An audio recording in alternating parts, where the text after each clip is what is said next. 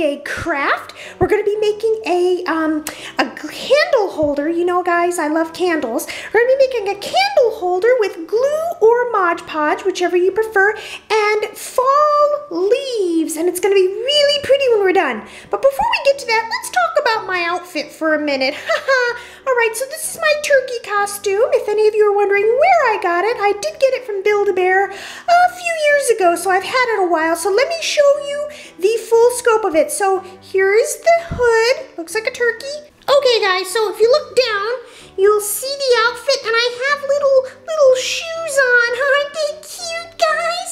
Yeah, I got little shoes on. And then if I'm going to spin around here for you, you'll see my butt. Check out my butt and my feathers. Yeah, guys, this is such an awesome outfit.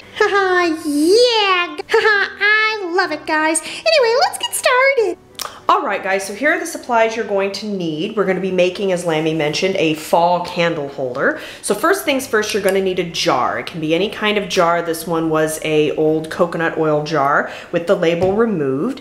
You're also going to need Mod Podge or any type of glue. Leaves, you can use fake leaves or you could use real leaves. These are actually real leaves that we bought in the floral section of our grocery store. You're going to need a sponge like this one, or you could use a paintbrush or your fingers to apply the glue, and you'll need scissors to cut up the leaves to apply to the jar. So first things first, before you even do anything, you're going to need to take some rubbing alcohol, which usually is found in like first aid kits. Make sure you get your parents' help when you're dealing with any of this kind of stuff though. And you're going to need to take some of that, put it on a cotton round or on a cotton ball, and you're going to take it and you're going to run it all over the surface of the glass. Now the reason why you're doing this is the glue or the Mod Podge will not stick to the glass if it has residue or oils or any of the sticker remaining. So you need to get it nice and clean so that way you don't have to worry about if the glue is going to stick or not. So that's the first step, is to clean the jar with rubbing alcohol to get all the gunk off. The next step is to open the leaves, and we're going to cut off the pieces that we like. So let's do that next. All right, so we opened up the leaves, and now you're just going to start picking them up. Now what you need to do is you need to go through your leaves, whether they're fake or real. You could even get some from your yard, and you need to start looking at them and figuring out the shapes of them and what ones you really like. I think the shape of this one is nice. So then you put the ones you're going to use off to the side like this. So we're just going to go through here and pick a few. Lammy, do you want to come help pick some? Absolutely, Mom. I'll be right there. Okay, so we're going to pick some of these and we're going to figure out what ones we like. And then we're probably going to have to do some cutting and trimming to make sure that they're the right size we need for the jar.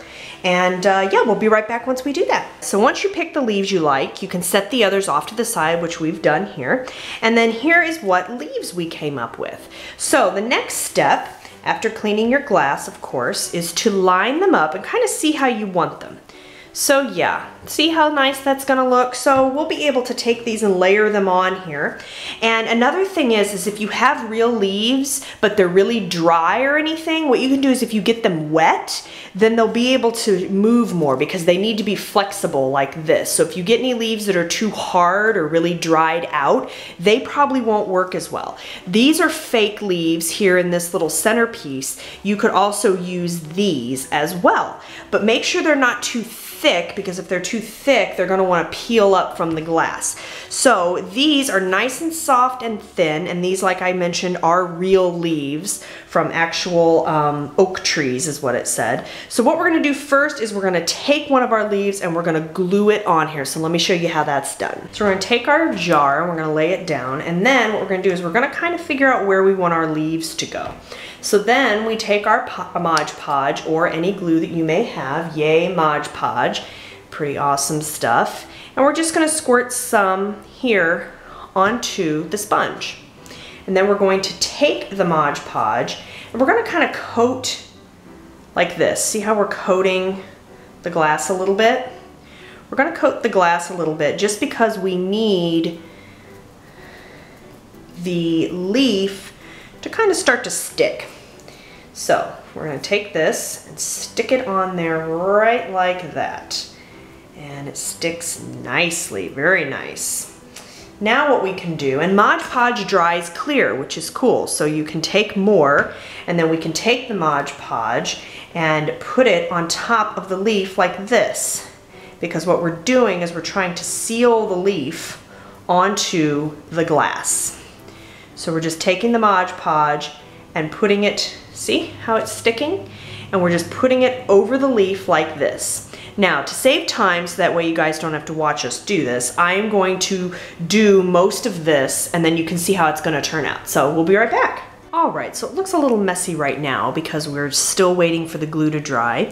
And this is kind of what it looks like. So it's a little messy looking right now, but we've taken the leaves and we've stuck them down, and some of them are peeling up a little bit, but that's okay. I think that we like the 3D effect that it has. So if some of the leaves kind of poke up like this one, here you can see how it's sticking up. That's kind of interesting actually. So anyway, we are going to let this dry, and when it dries, it's going to look 100 times better, and even better when we put a candle in it.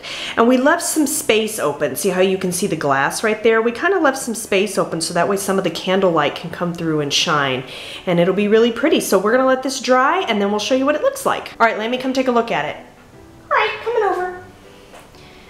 Oh, yes, I think it's fantastic. Smells like glue.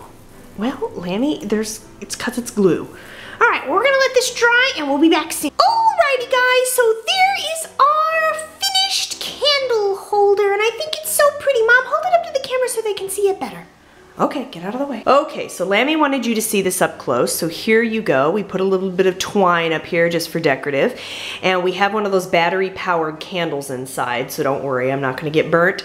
And here are the leaves up close. We put it in front of a fan so it would dry faster, and I think that if you used like maple leaves or any type of leaf that's bigger, it might look a little better. These leaves are oak leaves, so they're kind of thin. But anyway, we do like the way it turned out. That right there is very pretty actually. So let's turn the lights off so we can see what it really looks like. It'll glow really bright. Oh yeah, guys, check that out. Yeah, it's so pretty. Yeah, leaves, leaves, leaves. Look at that. Very nice. Okay, Mom, turn the light back on. It's dark. Okay, hold on. Alright guys, so have you ever made a candle like this? Let me know in the comments below. Yeah, and if you do make one of these, show me your recreations on my Facebook, Twitter, or Instagram account. All those links are down in the description box below. And be sure to subscribe because December 1st is coming and I can't wait to see if Sprinkles, our elf on the shelf, shows up. I hope he can find the new house. We've moved houses, guys, since last Christmas, so I hope he finds us okay. What do you think, Mom? I think he'll find us. I memean, they've got like tracking on you. They know where you're at.